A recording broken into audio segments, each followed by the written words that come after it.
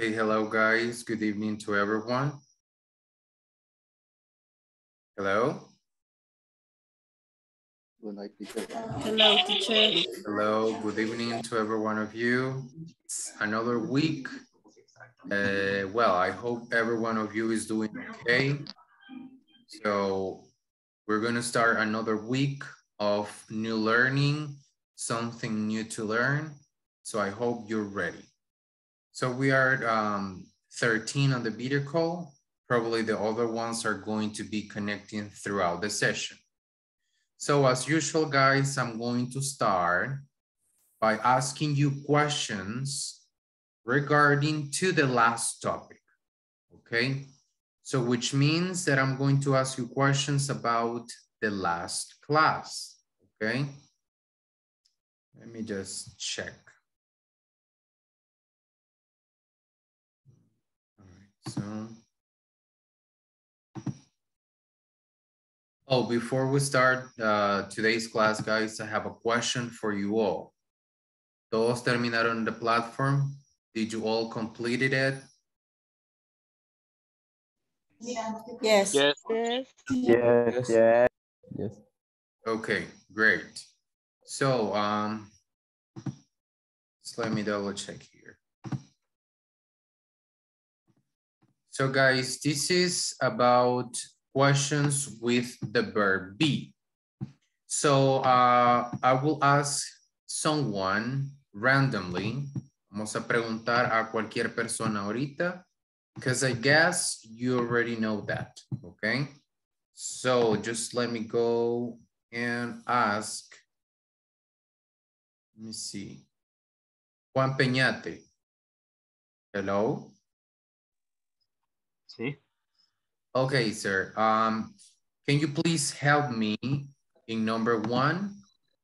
What do you think is the answer to number 1? Is. Is. Can you formulate or can you tell me the whole question?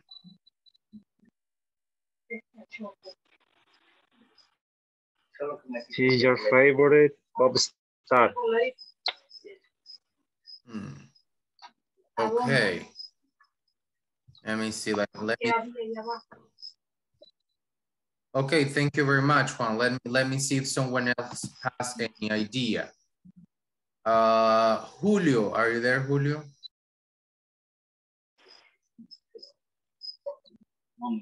Hello? Hello? Hello? Julio, can you hear me? David Bisbal, are your favorite pop star? Okay, let me see. Let me write that down. Let me see. You said David Bisbal, you said. Just let me check. Repeat it again. Who did you say? Who are you? Are. Thank you very much. Let me see, Jessica Hernandez. What about you, number 2? Jessica, hello. Yes, teacher. Hello. What is the answer for number 2? Is we are from England.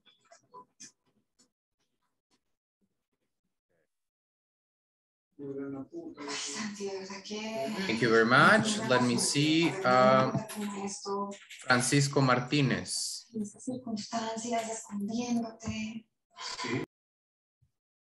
Francisco. Sorry, voy entrando ahorita. Oh, okay. So let me ask someone else. Elena. Hello, Elena. Elena Cortés.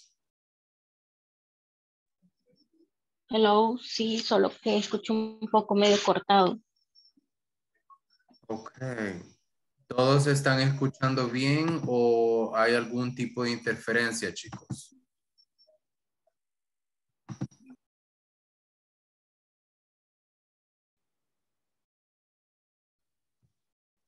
Hello. ¿Todos me escuchan? Hello. Se escucha cortado, no sé si sea solo a mí.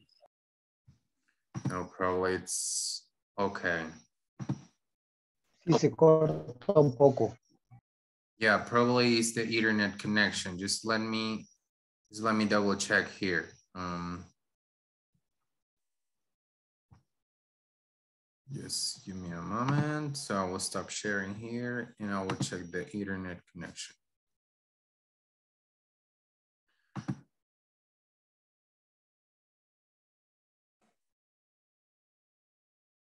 Okay, probably is the internet connection. In case you do not listen to me correctly, please let me know, okay? If you listen my voice that is cutting off, que se está cortando, cutting off, let me know, okay? Thank you. Well, just let me show again. Se escucha, está toda cortada. I understand. Yeah, I know probably internet doesn't want to work today. Felix. Okay, Felix, what do you think is the answer in number 3? You are 12. I'm sorry? You are 12. You are 12, okay. 12. I see, guys, veo que la mayoría me está diciendo las oraciones y se les olvida que tenemos el question mark, que tenemos el signo de pregunta al final. Now, pregunta para todos. What happens cuando yo hago una pregunta con el verb be? What happens? ¿Cómo formulo una pregunta con el verb be? What do I do? How do I form a question?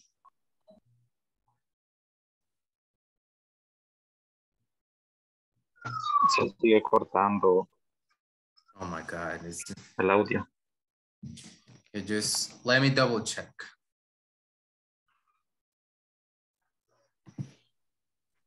Hay problema de audio.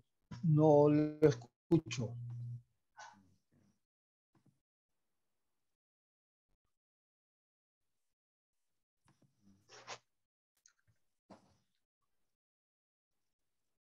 It's weird.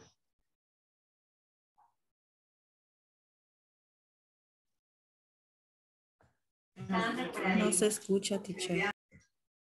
Well, I was not talking. I mean, probably is the internet connection that is not working well. Porque yo los escucho a todos bien, perfectamente bien. Se escucha bien correcto.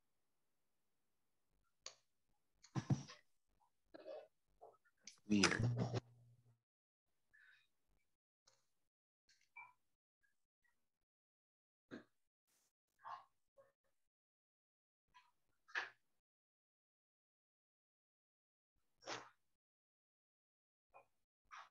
Ok, no sé si mejoró un poquito el audio. Porque Se oye cortado, teacher. Se corta bastante, pero creo que el problema no es solo como usted. Hay varias zonas que han quedado así, como el internet se baja y sube de repente, ¿verdad? Por las tormentas de ayer. yeah, I don't know what happens. El problema es que, bueno, la situación que yo los escucho bien a ustedes. Perfectamente bien, pero no sé si ustedes me escuchan bien a mí. That's the question. No, teacher, se veía todo cortado. Y se va. Por lapsos. Sí.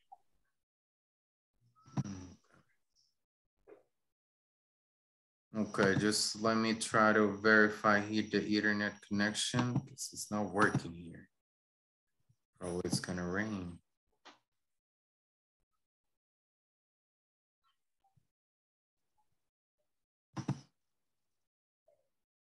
Okay, so, well, I try to verify the internet connection here.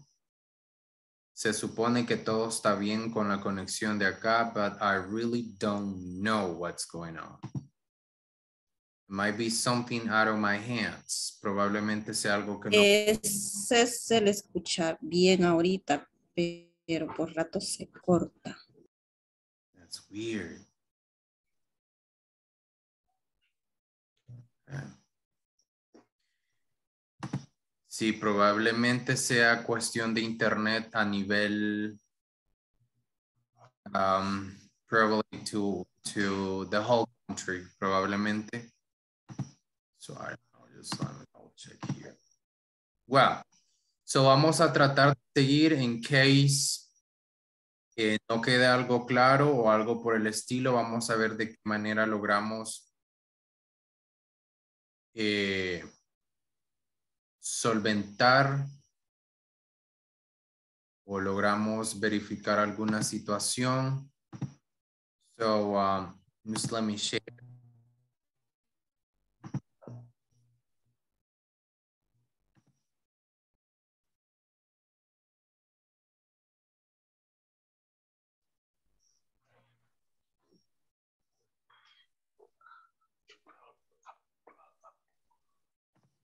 ¿Logran ver la, can you see the presentation at least? Yes. Yes. Yes. Good. Okay, so let me check here. So today, guys, we are going to practice numbers. Vamos a practicar los números, numbers and questions. When we say questions, cuando decimos preguntas, nos referimos a qué preguntas podemos utilizar con números, with numbers, okay?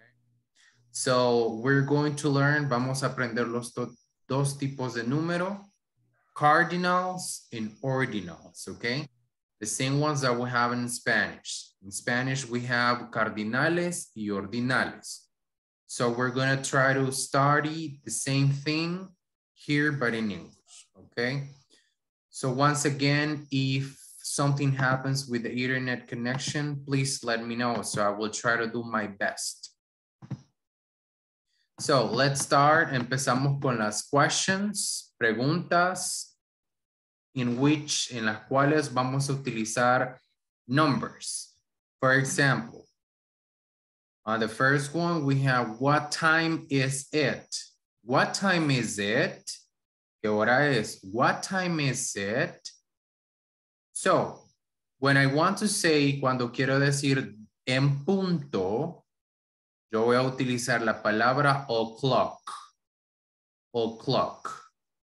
For example, tenemos son las 12 en punto. Siempre voy a utilizar el pronombre it.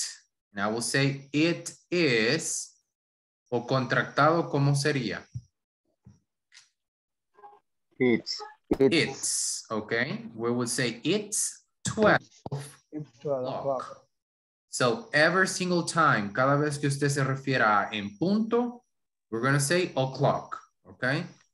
So now, when we ask you about the age, cuando preguntamos de la edad, we ask the question, how old are you? How old are you? How old are you? And we utilizamos el verbo to be. So we say, I am 25 years old. So I want to tell you something here, guys. Quiero explicarles algo, uno de los errores más comunes cuando alguien empieza a aprender inglés. El verbo tener en inglés es el verbo have. Vamos a acá, have. Have, tener. But lo que sucede aquí es lo siguiente. Para yo decir yo tengo, no voy a utilizar el verbo have, sino que en inglés vamos a utilizar el verbo to be.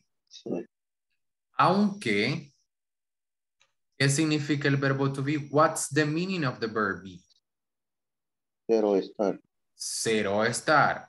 So if I say, si yo digo I am 25 years old, es como que yo dijera yo soy 25 años o yo estoy 25 años. Cualquiera diría teacher, pero no tiene sentido. But let me tell you, déjenme decirles que en inglés estas son frases idiomáticas.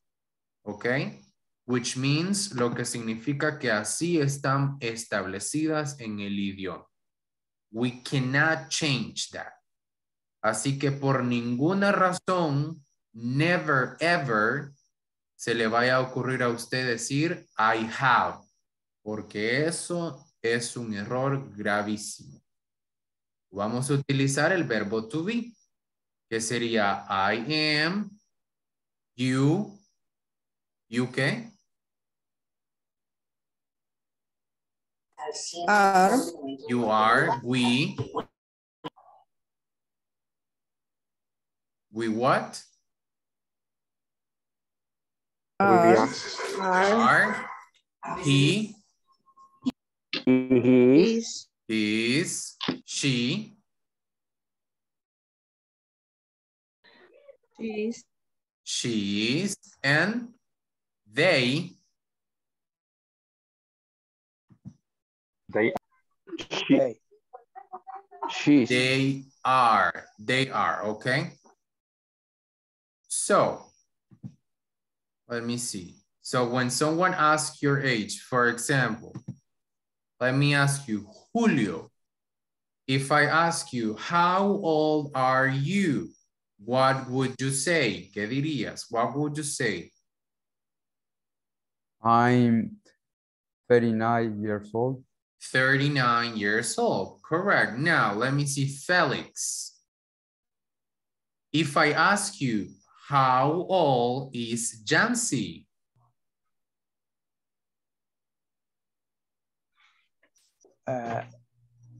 No, vos repítame, profe, porque no lo escuché. How old is Jancy?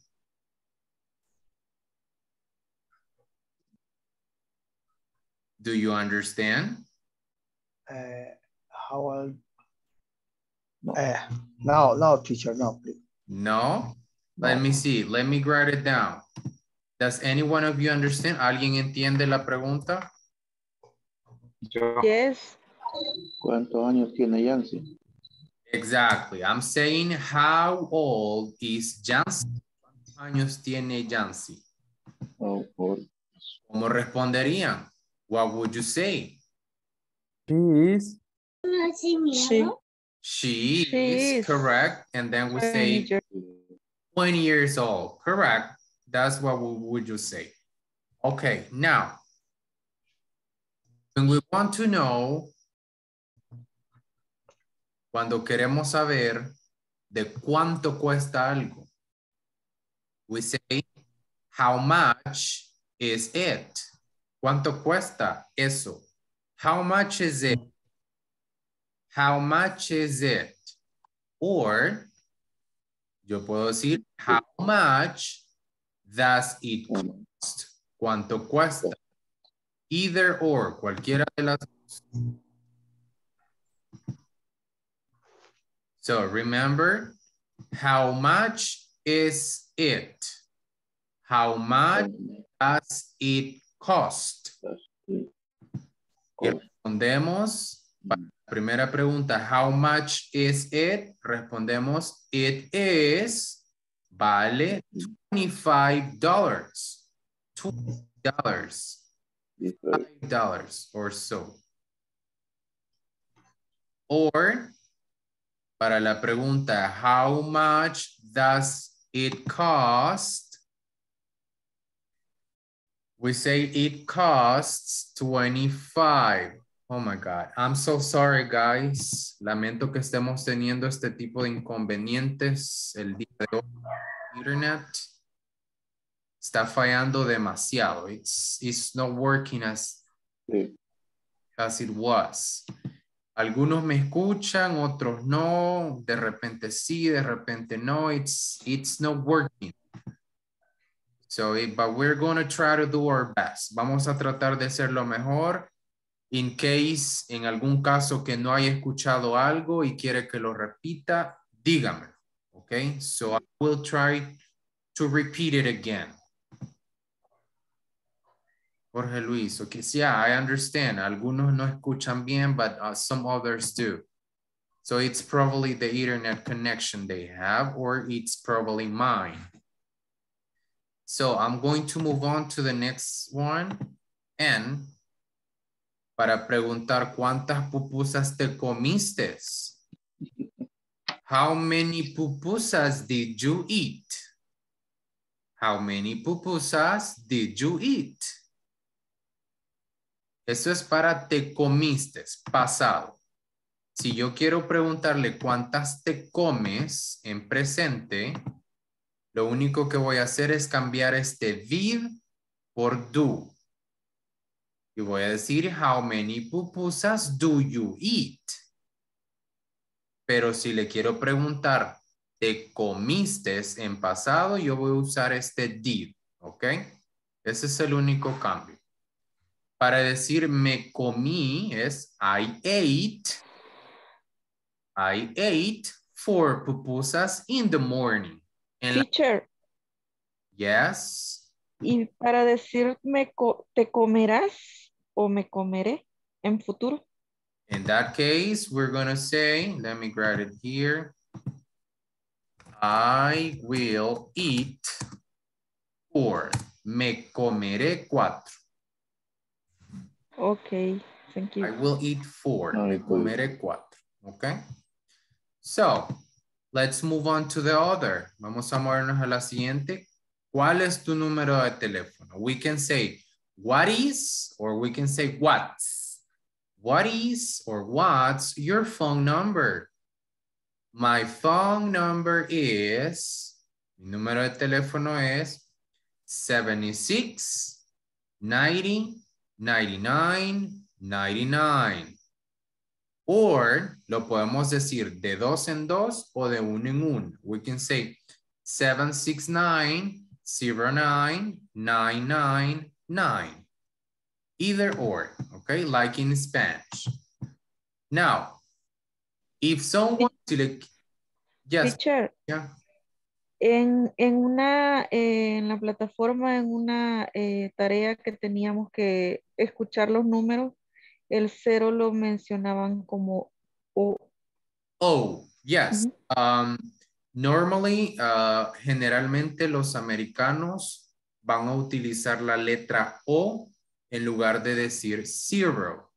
Ese es un, we can say that es como un caliche de ellos. Es decir, en este caso, si yo digo 76 90 9999, ¿sí? O, podemos usar O. Generalmente esa es la forma en que escuchar. Les van a decir O en lugar de decirles 0. So, tienen que aprender a saber identificar si es O de número o 0.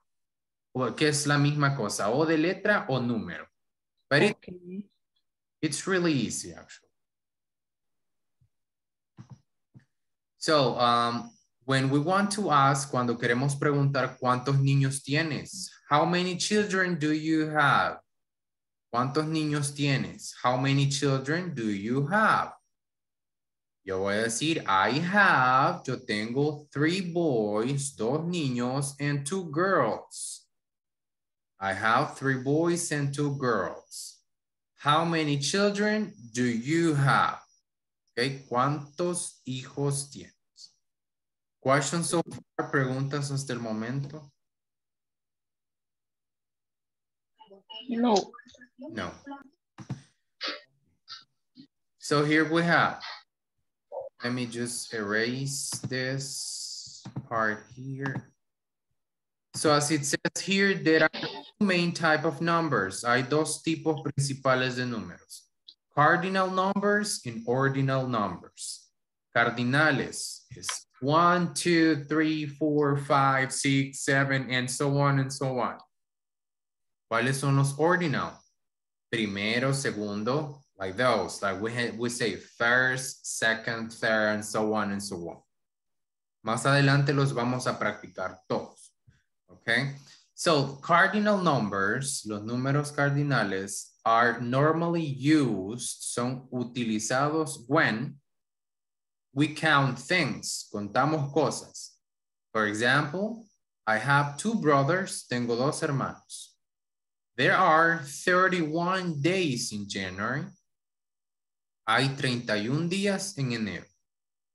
When we want to say our age, cuando queremos decir la edad, I am 33 years old. Tengo 33.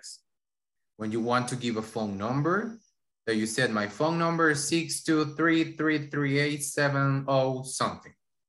Or when you want to say cuando quiere decir en qué año nació. For example, she was born, ella nació in 1979. En English, guys, en inglés, los años, por ejemplo, si yo digo nací en 1996. En English, en inglés, se dicen de 2 en 2. Eso no significa que si usted dice 1996 vaya a estar incorrecto. No, it's also correct. But with the difference, con la diferencia que los americanos prefieren decirlo de 2 en 2. Es decir, si yo digo 2001, yo voy a decir 2001. 2001. Okay?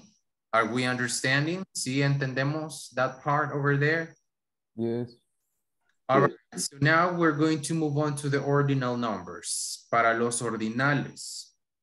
¿Alguna vez cuando estaban en la escuela, when you were at school, se fijaron que el maestro de inglés ponía una TH en los numeritos? Yes. Yes. Okay. También So, la ST. Exactly. ST, ND, RD, and TH. So, la ST es utilizada para el primero. Cuando yo digo, por ejemplo, el 1 de marzo, March 1st. Entonces yo pongo el 1 y el ST. Cuando yo digo 2 de marzo, yo digo March 2nd y pongo el número 2. March 3rd, 3 de marzo, yo pongo el número 3 y RD. A partir del 4 para arriba, yo solo pongo TH, TH, TH, excepto con el 21, 31, 32, 33, 43, todos los que estén del 1 al 3 siempre van a llevar ST, ND, RD, ¿ok? Then the others, TH.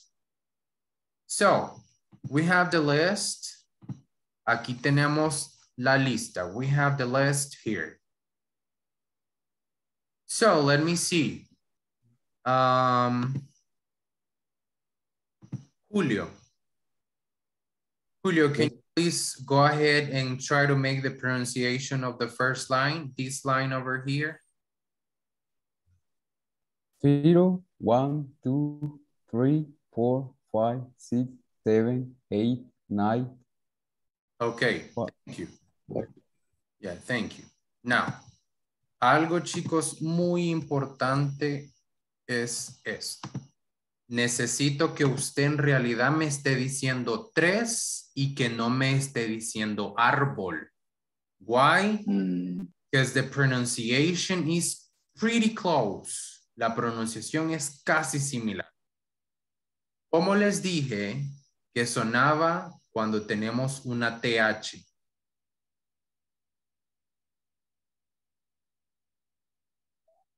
Three. ¿Cuál es el sonido que hacemos con TH? Three. Como Z. Z. Como Z, como la letra Z de nuestro español. So we say Three. three, three, Three. three. Y árbol decimos tree, tree. So, un error muy marcado es que cuando empiezan a aprender inglés, usted piensa que está diciendo 3, pero en realidad lo que la otra persona le está entendiendo es árbol. So, We have to be clear on the pronunciation, okay? So 0, 1, 2, 3, 4, 5, 6, 7, 8, 9. ¿Sí? Que suene esa ten 8. 9. Okay? Let's see. Patricia, can you please, Patricia, help me with this line? Con esta línea de acá. Okay. 10, 11, 12, 13, 14, 15, 16, 17, 18, 19. Okay, excellent, Patricia. That was a really nice pronunciation. Really, thank you very much. So we say 10, 11, 12, 13, 14, 15, 16, 17, 18, 19. Okay. Now, will someone would like to participate? Any volunteer that would like to participate? Yes. Who? Who are you?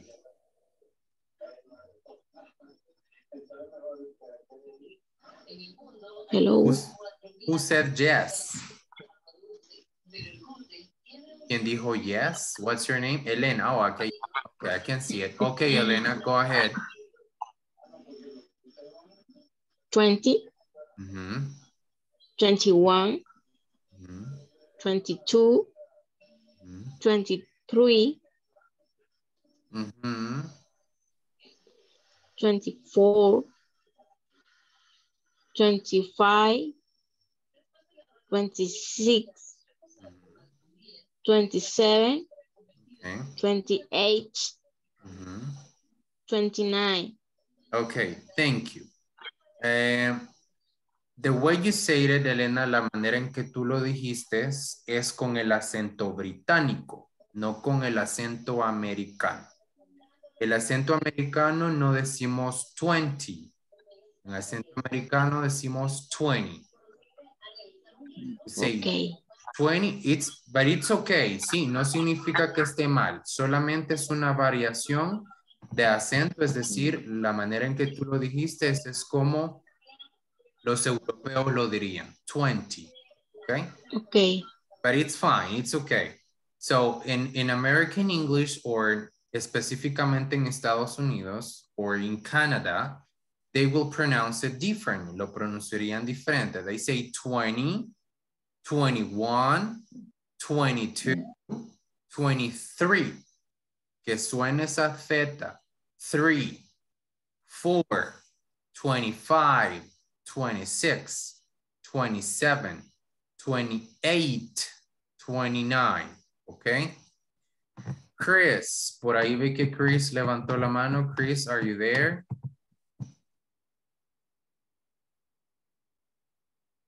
Chris? No, he's not there probably. So, someone else would like to participate?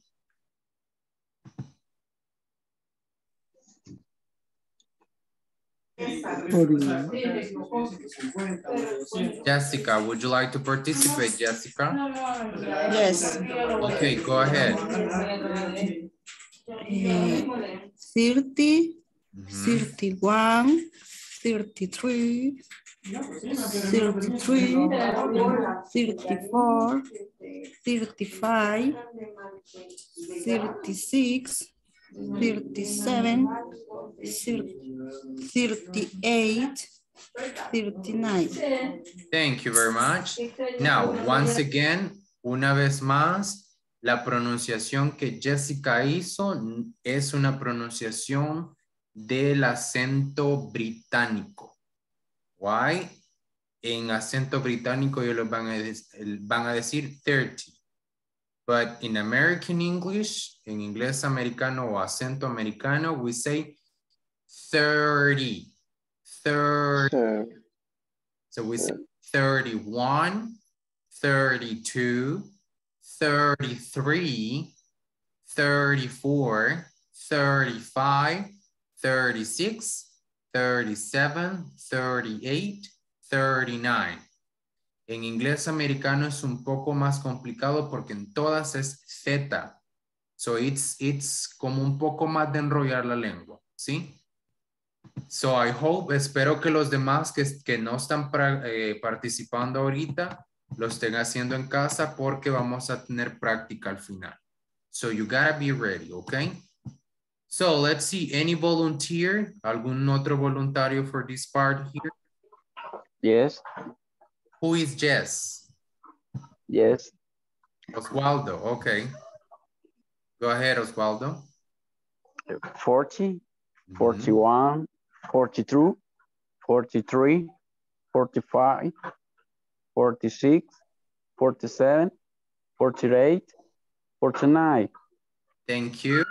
Now, una vez más, hoy han venido bien europeos todos. Todos me están haciendo el acento de Europa, ¿ok?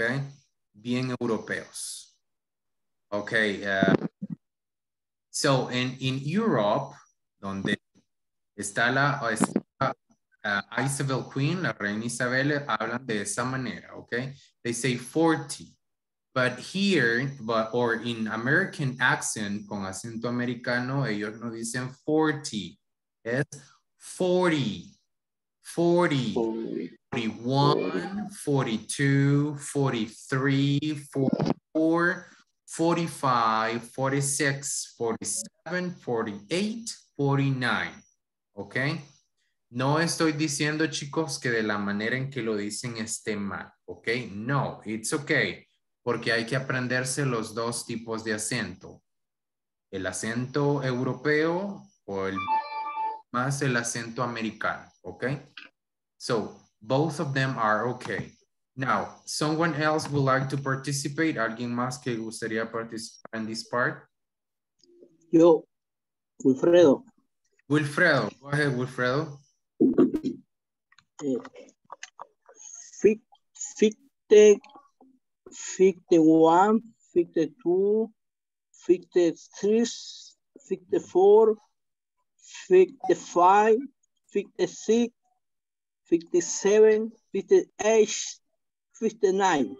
Thank you very much, Wilfredo. Okay, this one, we don't say 50. We are going, la forma en la que lo vamos a decir es 50, doble F, 50, 51, 52, 53, 54, 55, and so on, okay? ¿Alguien más le gustaría participar acá en this part? Yo, Oscar, okay, Oscar. And then we'll go with Chris. 16, 61, 62, 63, 64, 65, 66, 67, 68, 69. Correct, thank you very much. Chris, are you there?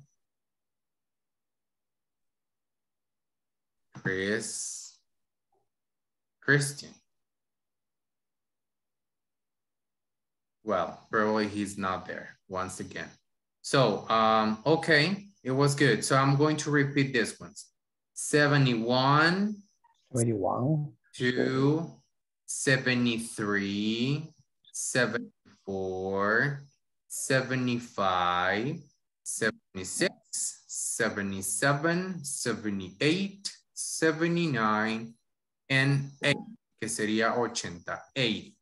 Now, let me see. Necesito que todos me hagan o me pronuncien la diferencia entre 3 y árbol. Empezamos con Felix. We'll start with you, Felix. 3, 3, 3, 3.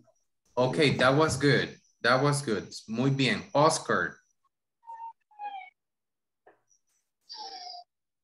Oscar. 3, 0, 3, 3, 3, 3, No, say it in English. No. ¿Cuál me dijo, perdón? 3. 3. In English. 3. Okay. Árbol. 3. Okay. What's something there? Wilfredo, let's go with you. 3.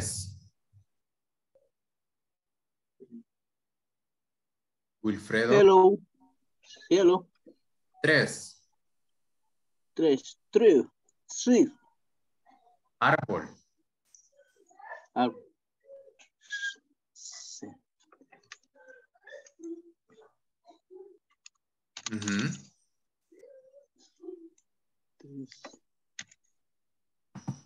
It's okay. We're going to move on with Julio. Julio. 3. 3. Árbol. 3. Okay, that was good. Francisco Martínez. 3. 3. Árbol. 3. Thank you very much. Let's see. Jessica. 3. 3. Árbol. 3. Excellent, that was good. Juan Peñate. 3. 3. Árbol. 3. Excellent, that was good. Elena. 3. 3. Árbol. 3. Excellent. Oswaldo. 3. 3. Árbol. 3. Excellent. Jorge Luis Castaneda. 3, I'm sorry. 3. 3. Árbol. 3. Okay, was good. Beatriz Guadalupe. 3. 3. Excellent. Árbol. 3. Excellent. And Chris. 3. 3, once again. 3. Árbol. 3. We still have to work there, okay? But thank you very much. Now, preguntas, questions so far. Okay. Sí, teacher. Okay, yes, Oswaldo. Sí, solo no me repite por favor la pronunciación de 30 y 30. 30. Oh, 30, 30, Z, 30. No, okay. no es 30, es con S, Z-E, 30, 30. Con okay. como que dijeras la Z con la E, 30. Okay. And then 20. 20. Okay. Okay, gracias. Okay, you're welcome. So now we're going to move on. Here we have, aquí tenemos los números más largos. For example, you know, 100, 100, 200, 200, 300, 300. ¿Qué es lo que hacemos del 100 para arriba? A los mismos números solo le agregamos la palabra 100. Si yo quiero decir like 800, 800, 900, 900, 1000, 1000, 1000, 2000, 2000, 3000, 10,000, 10,000. Puedo decir 100,000, 100,000, 1,000,000, 1,000,000, 10 millones, 10 million. Okay. So questions, preguntas hasta acá. Is it clear? Teacher, para decir, digamos, por ejemplo, 250 siempre sería el número y al final 100. ¿O cómo? 200, si yo digo 200 es 200, 250, 250, ¿sí? 200 y le agregó los 50. 200. No entiendo. You understood, Juan? Yes? Yes. Okay, great. So, aquí tenemos un ejemplo de cómo se diría 123.456.789. Diríamos 123,456,789. You see? Those are really big numbers. Son números o cantidades súper grandes. Teacher. Yes. Y siempre le agregamos and. O sea, no se puede decir, por ejemplo, el 101, 101. Yeah, we can say that. Podemos decirlo. Pero hay veces por reglas gramaticales se le agrega el and. Pero Okay. en lenguaje, digámoslo así, en lenguaje informal es aceptable si usted dice 101. Okay. Thank you. Okay. All right, so let's move on to the next part. Nos vamos a mover a los ordinal numbers, ordinales. Aquí, chicos, sí necesito que presten mucha atención, because this is difficult. La pronunciación acá es bastante difícil y si no pone atención se va a perder. So, los primeros tres números, decimos primero, first. First. Segundo, second. Third. Theta de nuevo. Third. En estos números, chicos, la theta va a ser algo muy esencial. A partir del 4, yo en todos los números voy a pronunciar theta, excepto en los 21, 22, 23, 31, 32, 33, 41, 42, 43, and so on. En los primeros tres yo voy a pronunciar diferente. Y ahí, todos theta. I need you to pay attention. Necesito que presten atención. Lo voy a repetir todos los que están acá. First. Second. Si lo pueden repetir ustedes en casa, do it. Third. La theta al final. Fourth. Fifth. Sixth. Seventh. La theta al final, siempre. Eighth. Ninth. 10th. 11th. 12th. 13th. 14th. 15th. 16th. 17th. 18th. 19th. 20th. So se cambia. 20th. Then I go 21st. 23rd, 24th, 25th, 26th, 27th, 28th, 29th, 30th, 30th, 31st, 40th, 41st, 50th, 51st. You see, it's very complicated. Es un poquito tedioso y raro. Raro, ¿por qué? Porque nosotros en Spanish, we are not used to that. No estamos acostumbrados a pronunciar la Z. Como decimos, en lugar de decir zapato, decimos zapato. So we are not used to that. That's why it sounds weird. Por eso es que suena raro. Now, is there any question? ¿Hay alguna pregunta que tengan hasta el momento? Any question that you might have at the moment? Or is clear? Sí, yes. Sí, la pregunta, profe, ¿por qué las excepciones en otros números? Por ejemplo, decía que... No, go ahead, adelante, sigue. Sí, los números que decía usted que llevan excepción a lo que es el TH, ¿verdad? En este caso, por ejemplo, los que podemos ver acá El primero, el segundo y el tercero siempre va a ser de esa manera, es decir, en el 21, 22, 23, 31, como lo decía.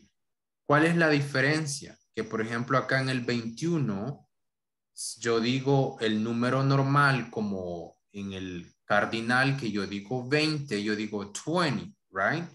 ¿Qué es lo que cambia? Solo primero, que como que yo dijera 20 primero. Something like that. So, lo único que hacemos es agregar la palabra primero, segundo y tercero. Luego, the exceptions, las únicas excepciones acá, son que el número 5. ¿Cómo escribo número 5? How do I spell 5? En número cardinal yo escribo F-I-B-E.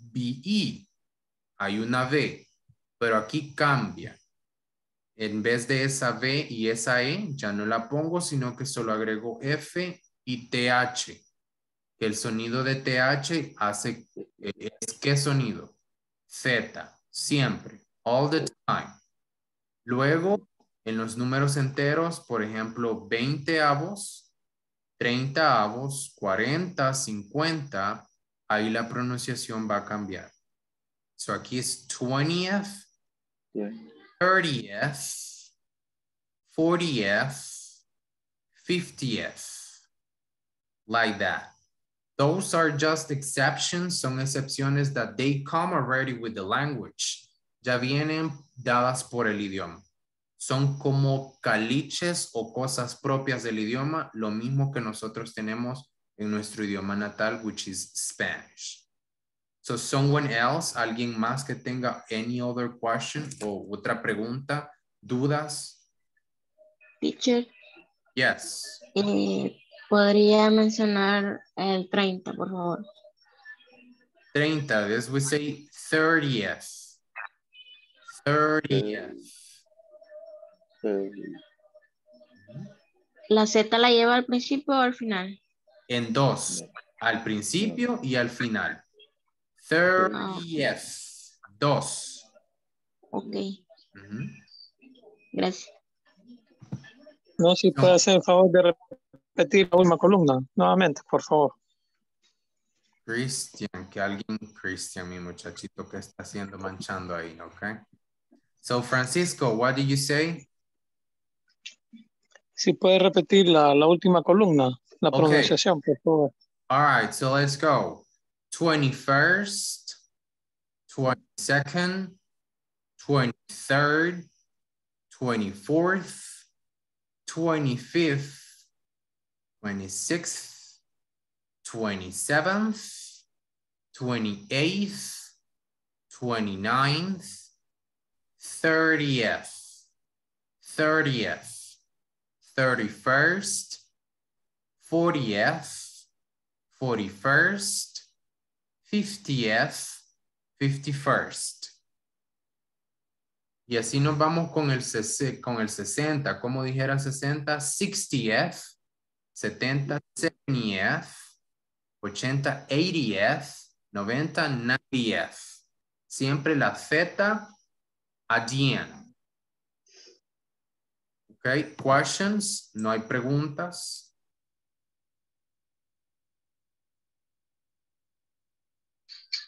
Christian.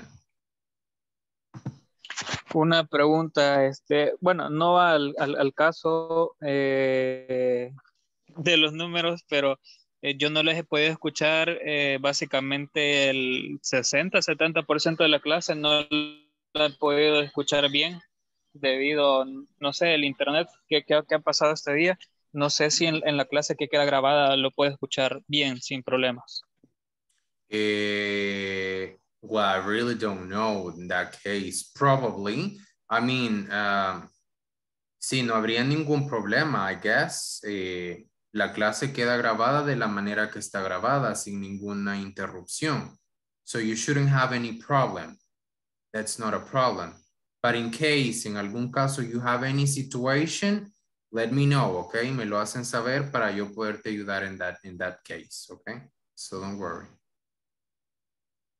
So, voy a asumir que todos entendieron y por ese Because nobody has any question. Nadie dijo que tenía alguna pregunta.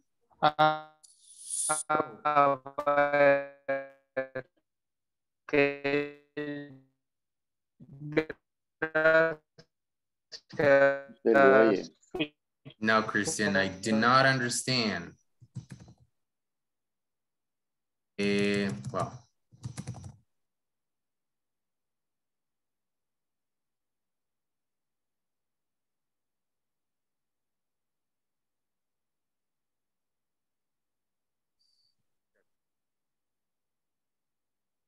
All right, so necesito que todos los demás, bueno, Christian está teniendo problemas con el internet, los demás, papel y lápiz a la mano, please. Okay, so you let me know, me hacen saber cuando estén listos, okay.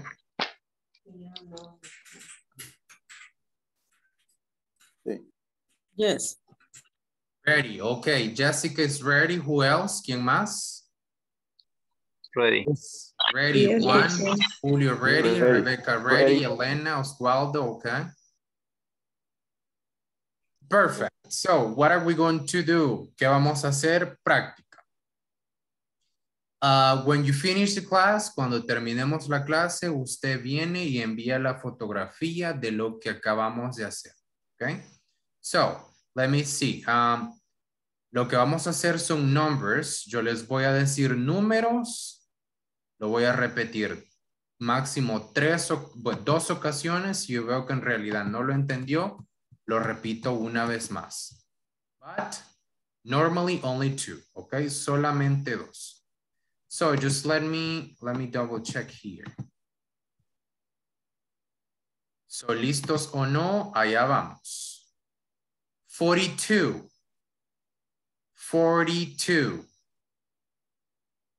42.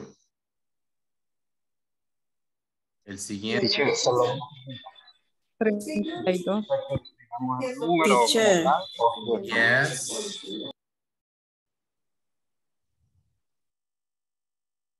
Hello. Vamos a Creo- anotar el número que escuchemos, ¿verdad? Ajá. Yes, ¿En número correct. o en letra? No, en in letra. numbers, in numbers, en números. In numbers, el número que escuchen. So, pasamos al siguiente. 67. 67. 67. Siguiente, next. 32. 32. 32. The next one, 20th. 20th. 20th. Siguiente. 41st. 41st.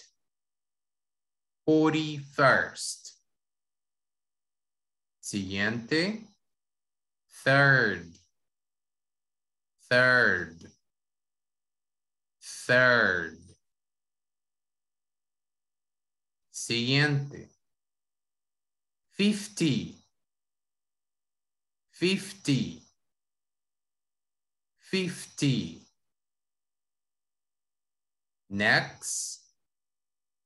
28. 28.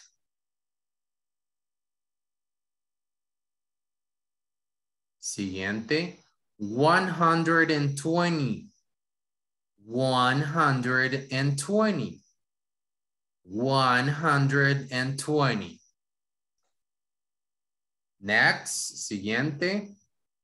300. 300. 300.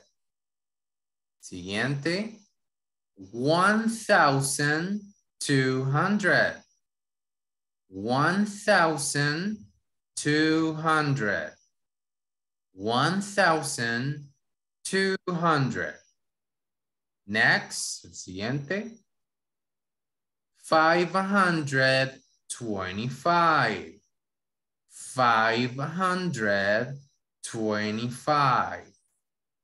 525. How many do we got? ¿Cuántos tenemos? 12. 12. Okay, we're gonna do 15. Well, we're gonna do the last one. Vamos a hacer el último. 1,825. 1,825. 1,825.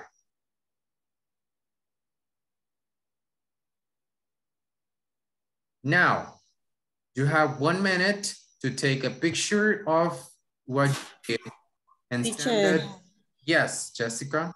¿Puedes repetir el número 5? Well, actually I can't. No, no puse. No, it's okay. It's okay. This is just a practice. Solo es una práctica, pero vamos a ver cuántas le salieron buenas. So, okay. I received, ya empecé a recibir algunas. Do not forget, no olviden ponerle su nombre, okay? All right, so I got some here. All right, that's good. Thank you.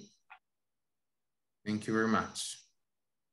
All right, guys. So before we go or before we finish the class, let me tell you that for this week, para esta semana, according to administration, you have to work in the platform on section number 3, okay? Sección número 3.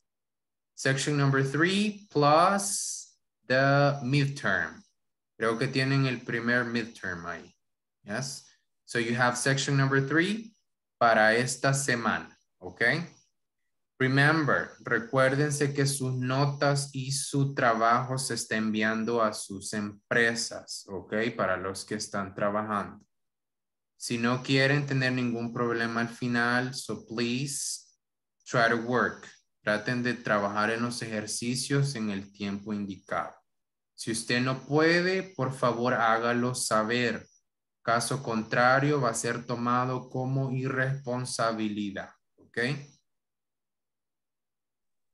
Teacher. Yes. No lo escuché al principio. Oh, I was saying that que necesito que trabajen esta semana section 3, sección número 3. ¿Ok? Section 3. So if there's no questions, si no hay preguntas, no questions at all. Yo tengo una pregunta de la sección 3.4. Okay, what's the question? En la conversación 2. Dice aquí, Laura from the US. ¿Is Laura from the US? Y dice, no. El guión y not, she's from the UK, ¿va? Pero yo le pongo, no, she's not. Y me aparece la X allí siempre. No sé si yo lo estoy haciendo mal. Incorrecto, te aparece incorrecto. Ajá. Okay, so let me check. ¿Qué ejercicio dijiste? What's the exercise? Es el 3.4. Okay, 3.4. Can you please, me lo puedes enviar through the chat so I can help you with that? I mean, not in this chat, I mean on WhatsApp, okay? Please. So I will try to help you with that. So, ¿alguien más tiene otra pregunta? No? Ahorita. Okay, just let me just check. I guess I saw it, okay. Just give me a moment. All right, yeah, I can see it here. Just give me 1 second. Oh, okay, she is not. No, she is not. Oh yeah, that's weird. Sí, probablemente sea la letra mayúscula que necesitas. You have a capital letter. La primera letra S, probably. Recuérdense que estos son like, it's like, son como programas. You know, internet, hay veces por una letra que usted ponga mal, doesn't take it. But in case, si en caso no te la agarra de esa manera, la voy a revisar y voy a ver qué sucede con tu usuario para ver qué podemos solventar ahí, ¿ok? Okay. All right, so if there's no any other question, guys, that's gonna be all for today. Thank you so much for your patience. Thank you so much for being here today. And see you guys tomorrow at the same time by the same channel, okay? So have a good night, you all. Good night, teacher. Good night, Bye-bye. teacher. Good night, teacher. Night. Good night.